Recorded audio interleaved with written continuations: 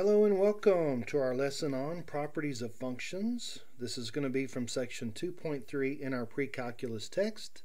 Let's get started. First, a generic overview of what we're going to cover. We're going to talk about how to identify when functions are even, odd, or neither, both in function notation and given the graph of a function. We're going to determine intervals where a function is increasing, decreasing, and constant, again given a graph of a function. We're going to find local and absolute maximum and minimum values given a graph of a function. And we're going to talk about finding the average rate of change, which it turns out is the same as the slope of the secant line given two values of x on a function. Alright, first off, given a function, we have a test to determine if the function is even. It says if you substitute negative x into the function and get the original function back, then your function is even. For example, if we consider the function f of x equals x squared, substituting negative x in for x would give us negative x quantity squared, which would actually be negative x times negative x, which would give us a positive x squared, giving the original function back. So again, this function is even because f of negative x produces f of x. Graphically, we can determine if a function is even if it has symmetry with respect to the y-axis. So again, if we look at the graph of f of x equals x squared, that would produce a parabola centered at the origin where we would have y-axis symmetry. If you reflect the right-hand side across the y-axis, it would lay on top of the left-hand side. In other words, this graph is identical on the left and right of the y-axis.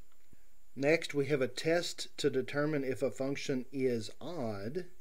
If you substitute negative x into the function and it gives you the exact opposite of f of x, then that function would be an odd function.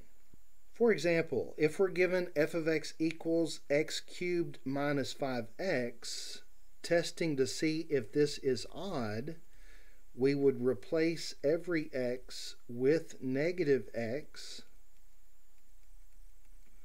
and then working this out, we know negative x to the third would be negative x times negative x times negative x, which would produce a negative x cubed, and negative 5 times negative x, negative times a negative would make a positive 5x.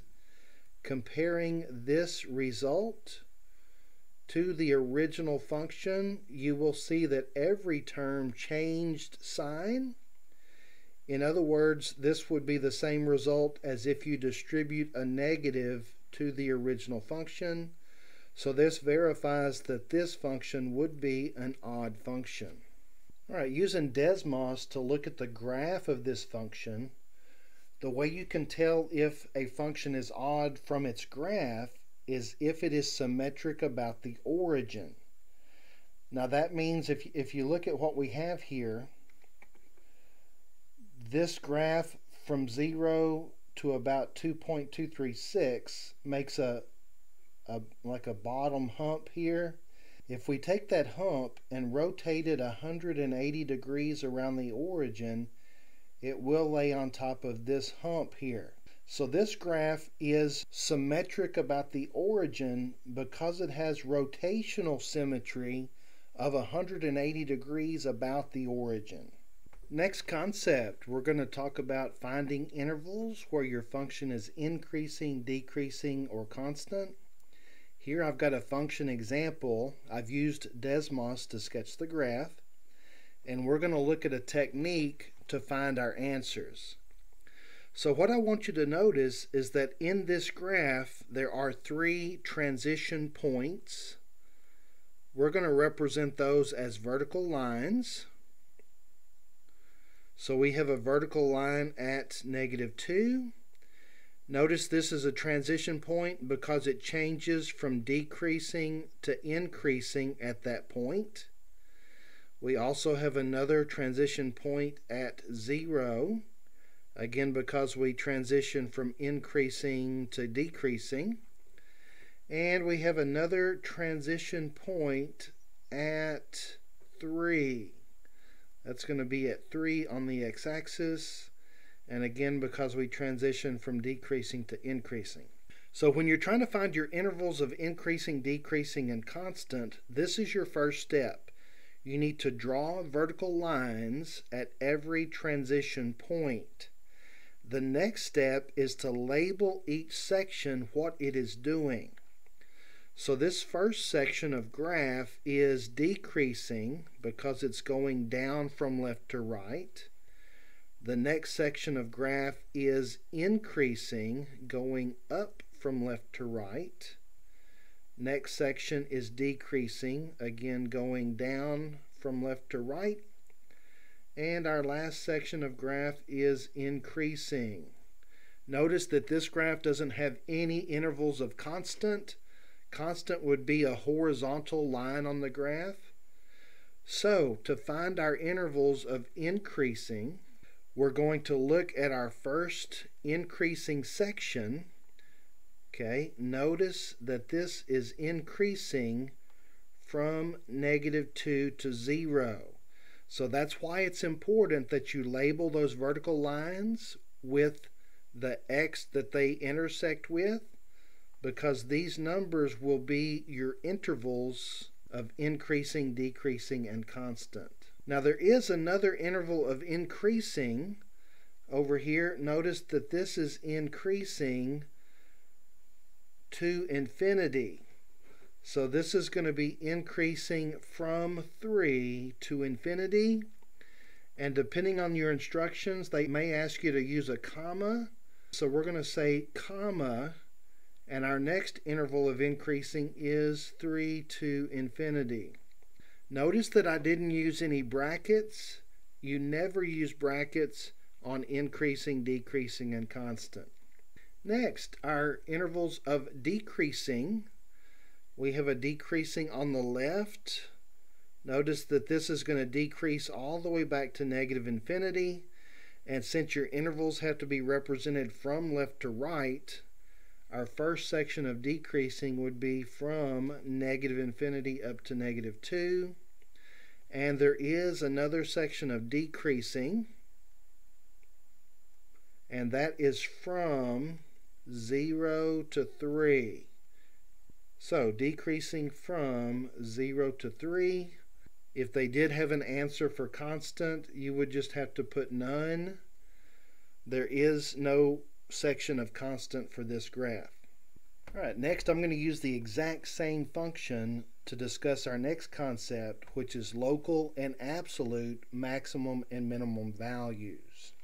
So if we look at our graph, we can see on the ends that this graph is going to increase forever. So we can say that our absolute maximum is infinity. The highest that this graph will ever be over the entire graph is infinitely high.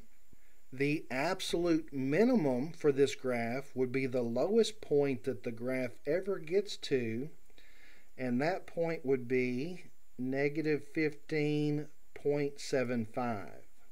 Now for local maximum, the local maximum is talking about, are there any hilltops in this area of the graph where all of the curves take place? A local maximum would be a hilltop in this region. We do have a local maximum because we do have a hilltop here at 0. So the local maximum value would be 0, and the local minimum would be any low points, any low spots on the graph in this region. And we can see that we do have 2 low spots on the graph in this region. So we're going to have 2 local minimum values. One is at -5.3 repeating, and the other is at negative 15.75. And that's the difference between absolute maximum and minimum and local maximum and minimum. Now the last concept we need to talk about is average rate of change and slope of the secant line. In general, the average rate of change of a function is the change in the y values divided by the change in the x values. Here, these are not just triangles, these are the Greek letter delta, which is used to represent change. There is a formula for average rate of change. It is f of x2 minus f of x1 divided by x2 minus x1. Now, if you're thinking that looks familiar, it should, because back when you covered lines, specifically finding the slope of a line, that formula was y2 minus y1 over x2 minus x1. And if you remember that f of x means y, you're going to see that these are basically identical formulas. Now there are other ways that this formula can be written. It could be f of b minus f of a divided by b minus a. It could be f of x1 minus f of x naught divided by x1 minus x naught. There's several different ways to set this up. What you need to understand is that you're going to be given an initial x value or a starting x value and a terminating x value. So the initial x value always comes last in the formula. The terminating x value always comes first in your formula. So now that we've got that part hashed out, we need to look at an example. Here we're given a function, f of x equals negative 2x squared plus 4. The instructions say calculate the average rate of change from 1 to 3. So the 1 would be our initial x, and the 3 would be our terminal x. I'm going to refer to these as x1 and x2. And then all we got to do is plug into the average rate of change formula. So that's going to be f of x2, which would be f of 3, minus f of x1 divided by x2 minus x1. Now to find f of 3 and f of 1, all you need to do is take those values, plug them into the function, and work it out. And if it's okay, I'm going to show all the work. For f of 3, we're going to have negative 2 times 3 squared plus 4. Again, all of that represents f of 3, minus f of 1 would be negative 2 times 1 squared plus 4, all over 3 minus 1, which is 2. And then doing the arithmetic, we have 3 squared, which is 9. 9 times negative 2 is negative 18 plus 4, minus 1 squared is 1. 1 times negative 2, negative 2 plus 4, again all over 2. Negative 18 plus 4 is negative 14. Negative 2 plus 4 is 2. That'll end up being minus 2 over 2, which is negative 16 over 2, giving us negative 8. So we can say the average rate of change from 1 to 3 for this function is going to be negative 8. Okay, so let's ask a different question. What if they asked me to find the slope of the secant line from 1 to 3? Guess what? All of the work is the same, and this negative 8 would be your slope of the secant line. So please understand that if they ask you to find the average rate of change or the slope of the secant, both of those use the same formula. Now, as a bonus, what we're going to do, since we know the slope of the secant line, we're also going to find the equation of the secant line. To find the equation of the secant line, we're going to use the point slope form of a line. That's going to require that I know the slope of a line and a point on the line, which I do know. So if you recall, for this particular line, we were going from 1 to 3. So I could say that x1 is 1. To have a point on that line, I would also need to know y1, which is the same as f of x1, which would refer to this calculation here. If I show you the chain of events, f of x1 is y1, but f of x1 is the same as f of 1, which is this calculation. So finding y1, that's going to be this value, negative 2 plus 4, which is 2. And now I have a point on the line. I have the slope of the line. Now I can find the equation of the line. So that's going to be y minus y1, which is 2, equals m x minus x1, which is 1. And then if I put that in slope-intercept form, distribute the negative 8, bring the negative 2 over, negative 8x, that's going to be plus 8 and plus 2, gives me y equals negative 8x plus 10. And now what we're going to do is we're going to pull up Desmos and we're going to verify all of this information so far and give you a graphical representation of what we've done algebraically.